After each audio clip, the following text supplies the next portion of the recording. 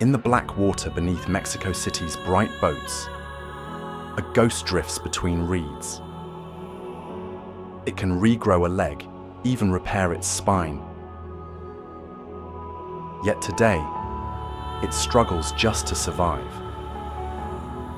A creature designed for healing is running out of safe places to breathe.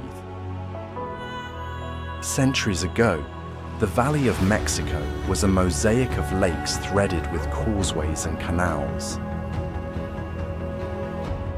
The Mexica-shaped floating farms, chinampas, woven from mud and reeds, and anchored with ahuejote trees.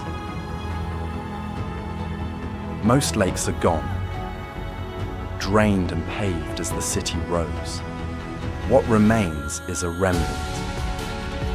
The canals of Xochimilco. Here, human engineering once worked with water. Today, the balance is fragile.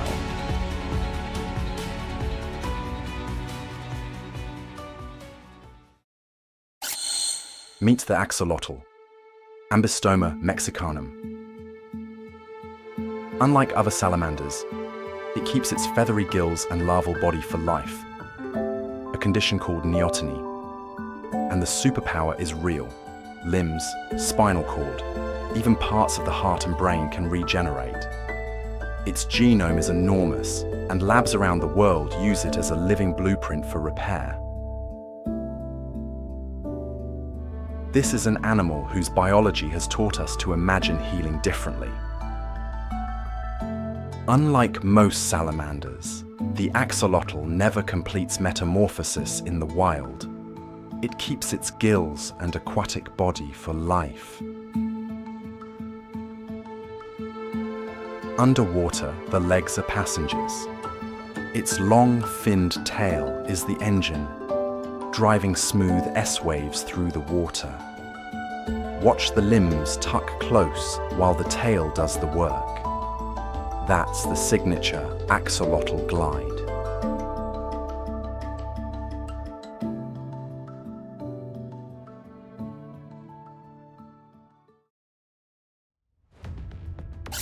But in the wild, the story is darker.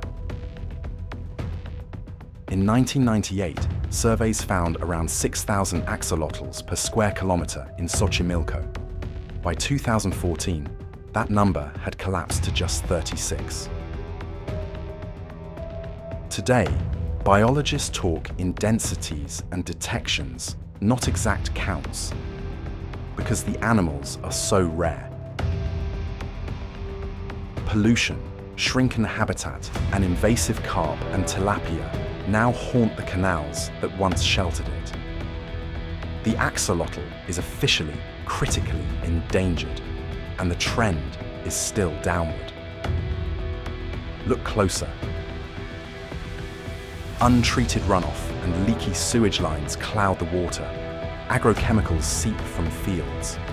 Dredging and construction press against the fragile canal edges, and party boats churn wakes through the reeds. Even a UNESCO-protected landscape can buckle when the water itself is sick and the hydrology is altered. When a city grows around a wetland, every decision upstream is felt downstream.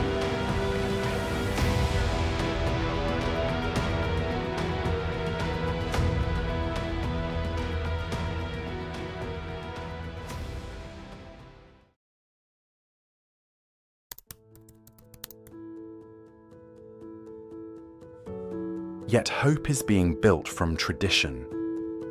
Farmers and scientists carve side-channel chinampa refuges, guarded by biofilters of volcanic rock and reeds. Inside, water runs clearer, invasive fish are kept out, and axolotls can feed, hide, and breed. These refuges string together like beads along the canal network, each one a small promise of recovery. Environmental DNA is tiny fragments of genetic material shed by animals. From skin cells, mucus, eggs, even waste that drift through the water. Scientists filter a bottle of canal water, extract the DNA from the filter, and test it to see if axolotl traces are there. It's a non-invasive way to map where life still hangs on. And in Xochimilco, those traces are appearing mostly inside protected refuges. Proof that design matters.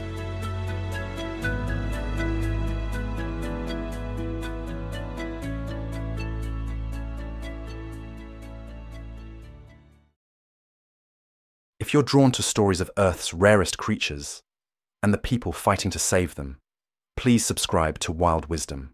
One click helps us keep making films that turn attention into action. With cleaner pockets of habitat, teams tried something bold. Release captive-bred axolotls into a restored chinampa and an artificial wetland. They survived and moved. Some females traveled farther than expected, tracing safe corridors through the reeds. Telemetry pings and careful recaptures told a simple story, showing that prepared refuges can hold life again. When habitat is right, behavior looks natural. Those regrowth tricks aren't just a curiosity. By studying how axolotls repair spinal cords and heart tissue, researchers search for clues that could guide future medicine, from wound healing to nerve repair.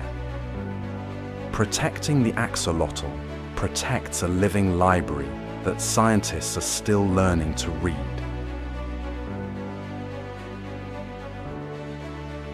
Saving a miracle means fixing the water. Along canal edges, conservation crews stack volcanic rock and plant reeds, building filters that keep pollutants and invasive fish out. Each new refuge becomes a safe pocket of life. Scale that up across neighborhoods, and the canal network begins to breathe again. But success also depends on people. Removing invasive carp and tilapia, supporting farmers who keep chinampas pesticide-free, and funding the eDNA surveys that guide every step. Together, these efforts can turn a city from threat into ally. When communities benefit from clean water, conservation has roots.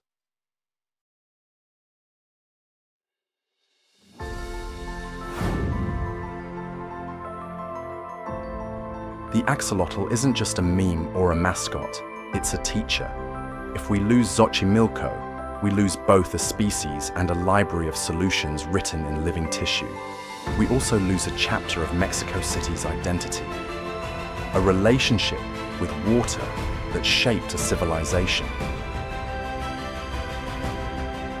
If this story moved you, support community-run chinampa refuges, back invasive fish removal projects, and choose produce from farms keeping canals pesticide-free. Small choices upstream keep clean water flowing downstream. Share this video and help fund the teams restoring the canal's living edges. If a city can break a miracle, a city can rebuild one. Support the crews restoring canals, the scientists reading the water's DNA, and the farmers tending living islands. The axolotl has shown us how to heal. Now it's our turn.